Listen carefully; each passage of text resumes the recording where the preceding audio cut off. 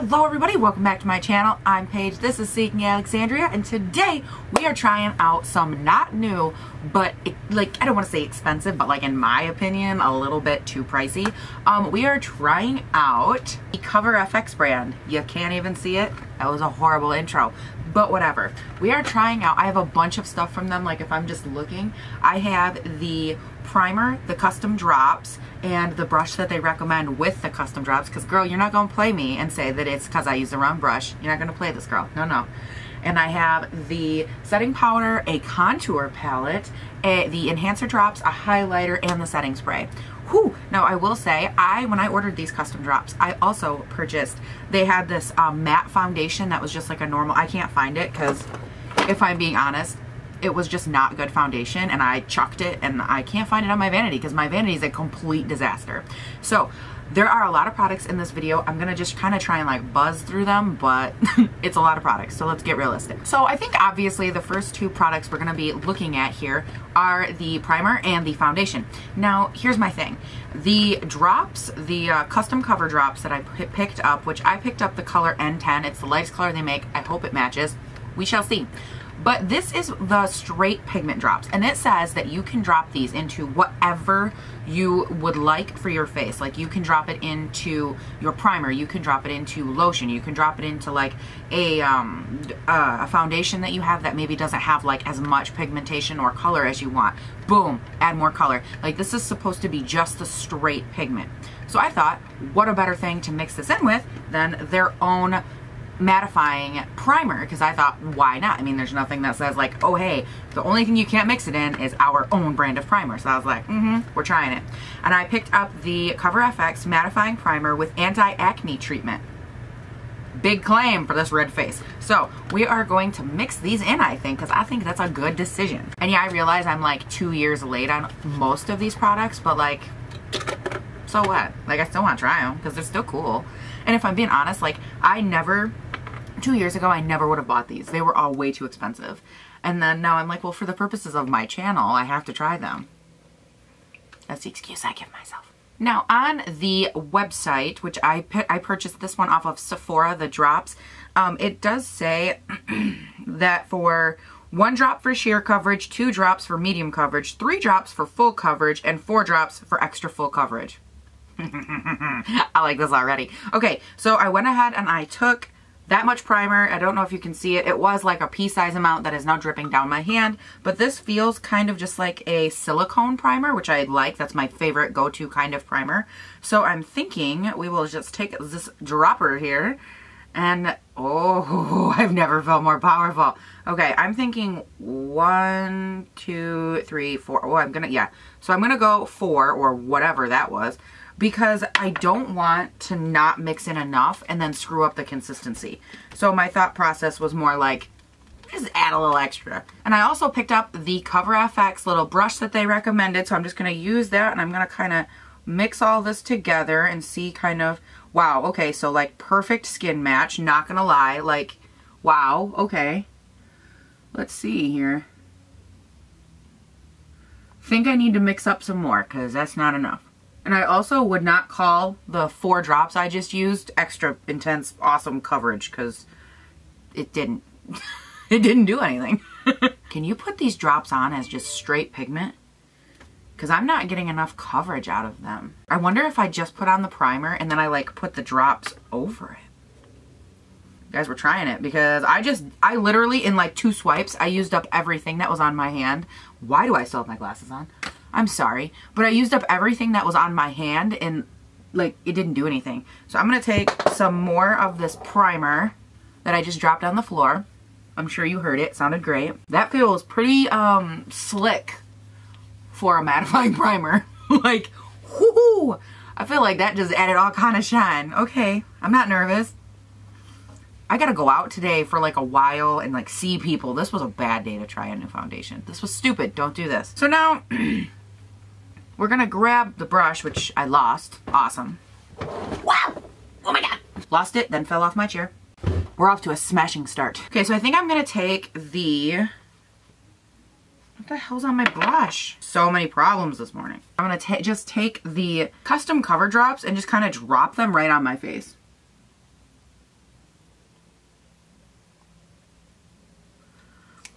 Now let's just try that little drop right there. I mean, if this is super intense, it should theoretically cover, right? There's some coverage. Hey, girl. Welcome to the party. That is much better. I put on like a drop. Okay. And this brush, by the way, is fantastic. Wow. Wow. Wow.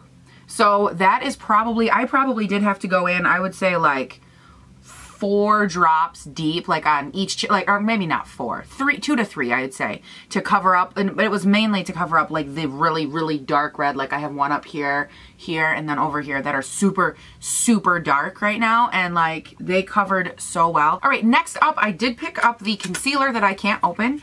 It is their Cover FX Cream Concealer in the shade N Extra Light or X Light, I'm assuming.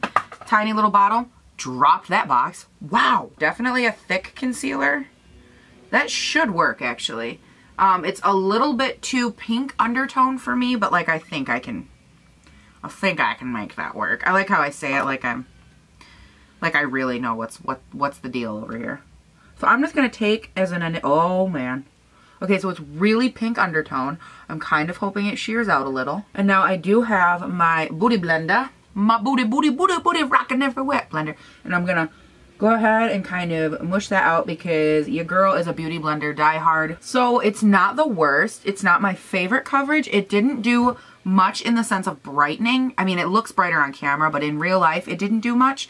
But it is actually a decent concealer. The pink undertones didn't end up being a problem. I feel like they blended out quite nicely. So overall, not bad. Not something I could use to highlight my face though, which is kind of a letdown, a little tiny bit. Because when I conceal, I do like to use it as a highlighter. That's why I use my Tarte Shape Tape, which just as like a color reference, it is quite a bit lighter than this. You know what though? I'm not gonna worry about it. Not today, girl. Not today. I'm not gonna worry about it because A, I'm already late, and B, I honestly think that this is really pretty.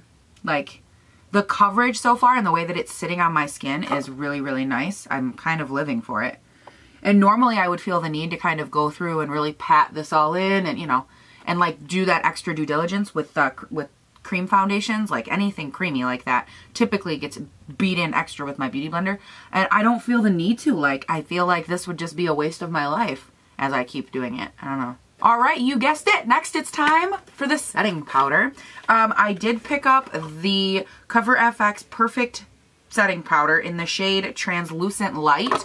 Now, I don't know why we couldn't have just stopped at translucent. So this is, I hope that ends up getting a little bit lighter because that shade, I'm used to like the white ones, like really translucent-y, brightening up the face.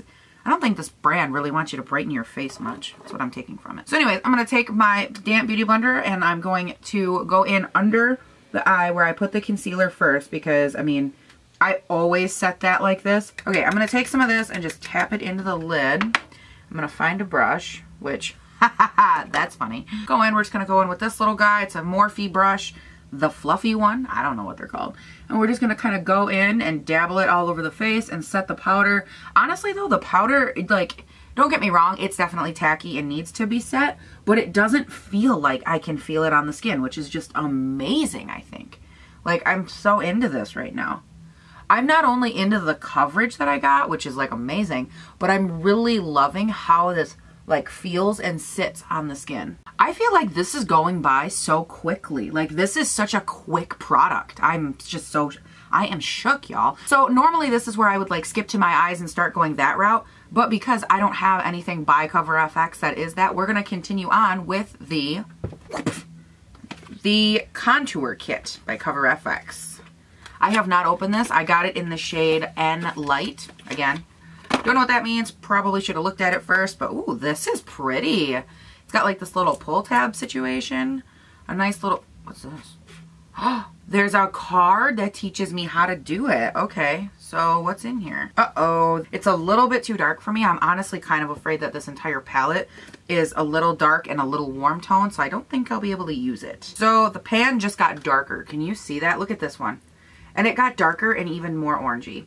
So I have a feeling I can't really use any of these. Oh man, that's a bummer. Yeah, these are These are way too warm for me. It was the only shade they had that I thought would mix, so apparently not.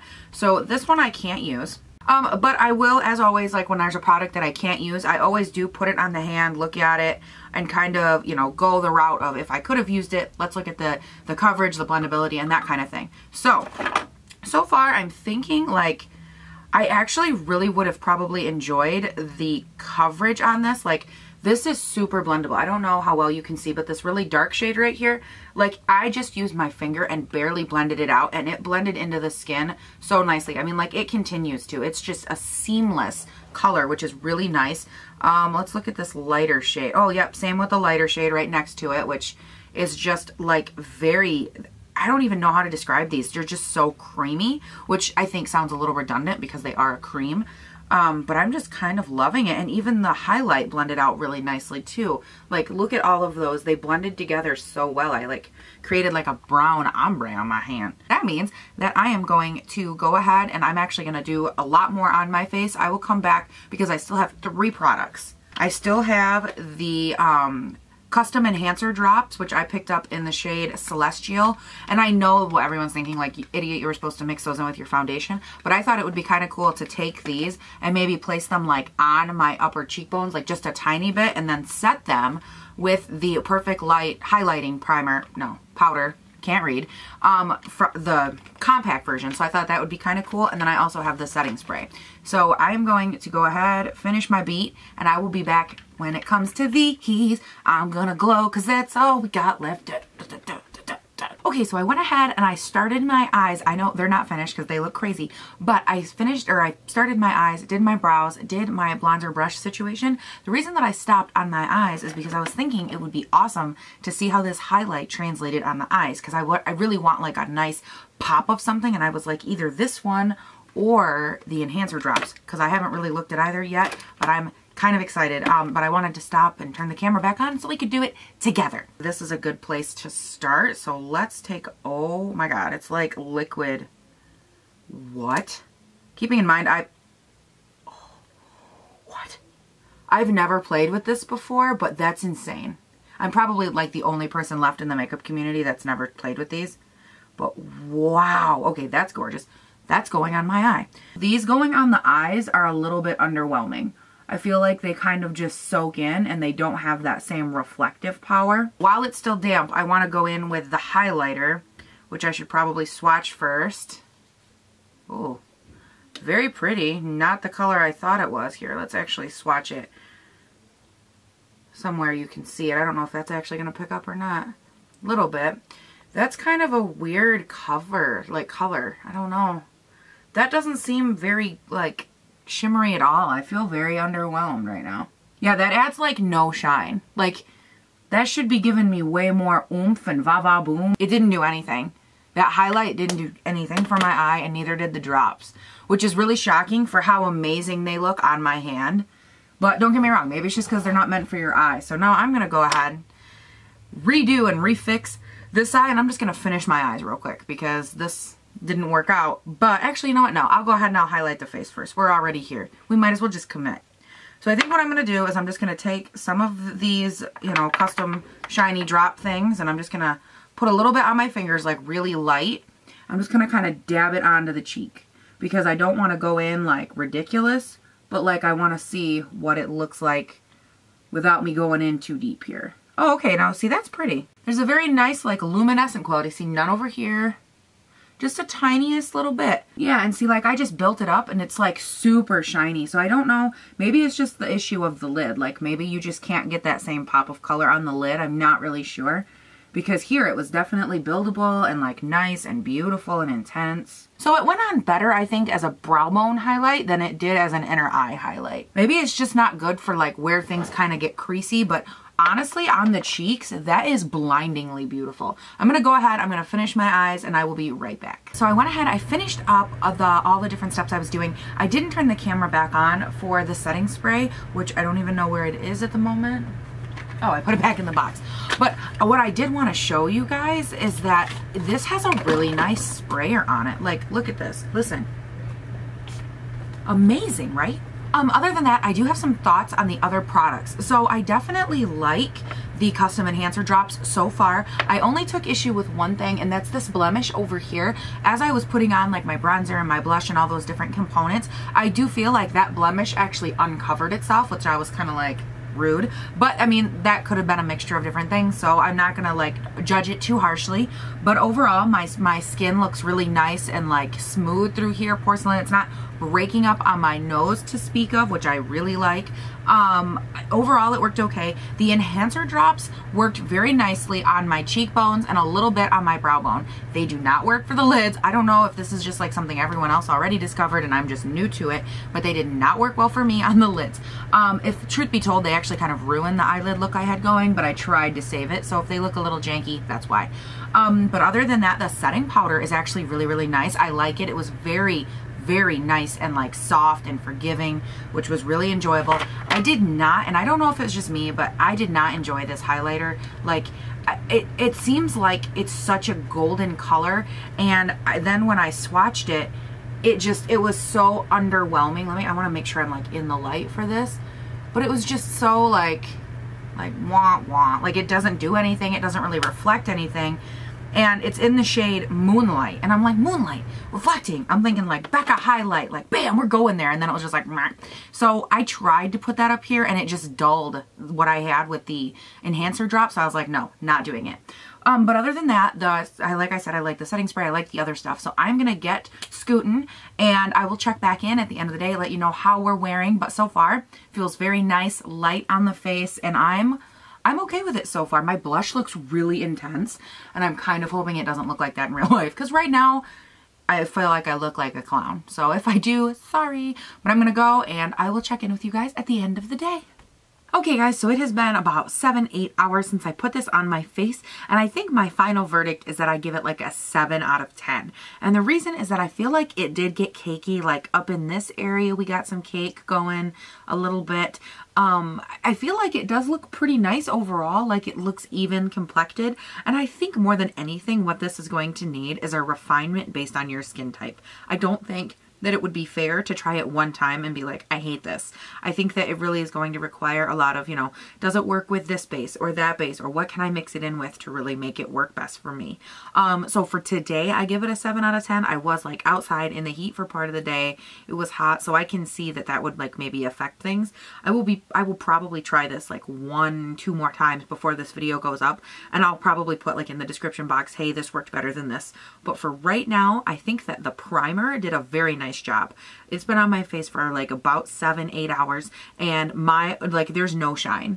Like there's no oil buildup anywhere around here. So I think that the primer did a very nice job. Primer foundation combination. Maybe it was the setting powder. I'm not sure, but that part of it looks very nice. And I think, again, I think the foundation worked out pretty good. The only part that I'm a little disappointed about is the shiny like infusion drops I did as a highlight. And I'm kind of disappointed about those because I feel like they dissipated after a while. Hi. Don't you hate it when people interrupt you when you be trying to film? So rude. Okay, so let's keep going through the products. I think that the Cover FX, I mentioned this before, not really in my color tone. I thought I could have used it, but I guess I was really wrong. And like this color right here, I thought was really weird that it had like that big of a color change. But overall, when I did them all on my hand this morning, they did blend out very nicely, which I thought was good. I mean, like consistency was good, coverage and blendability, all that was very good. This highlight's actually kind of pretty.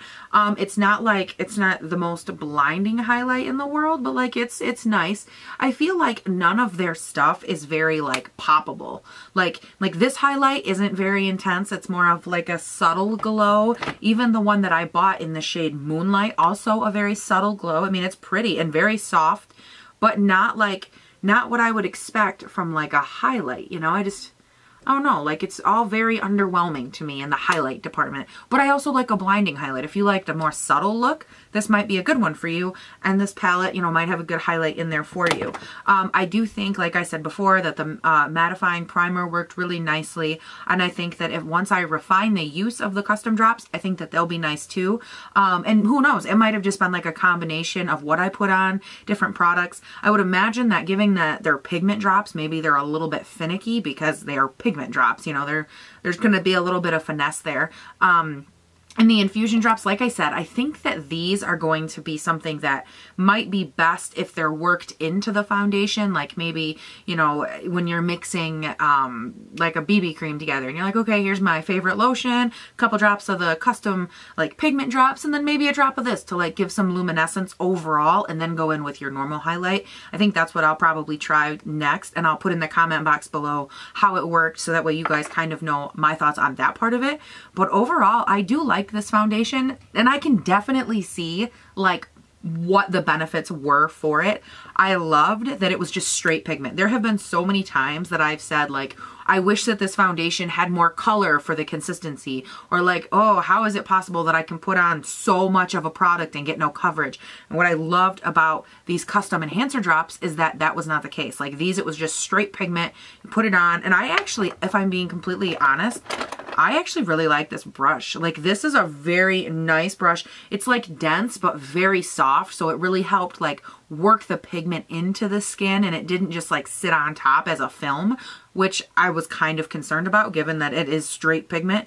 So anyways, I think that everything overall, oh, and the setting spray, maybe that was part of the reason why it stayed matte. I didn't even think of that. It is a mattifying setting spray. I think their mattification situation that they have worked out is very good. That's what I'm trying to say here, guys. So I'm gonna get going. I have an itch right on my face, and I will talk to you guys all later. Bye.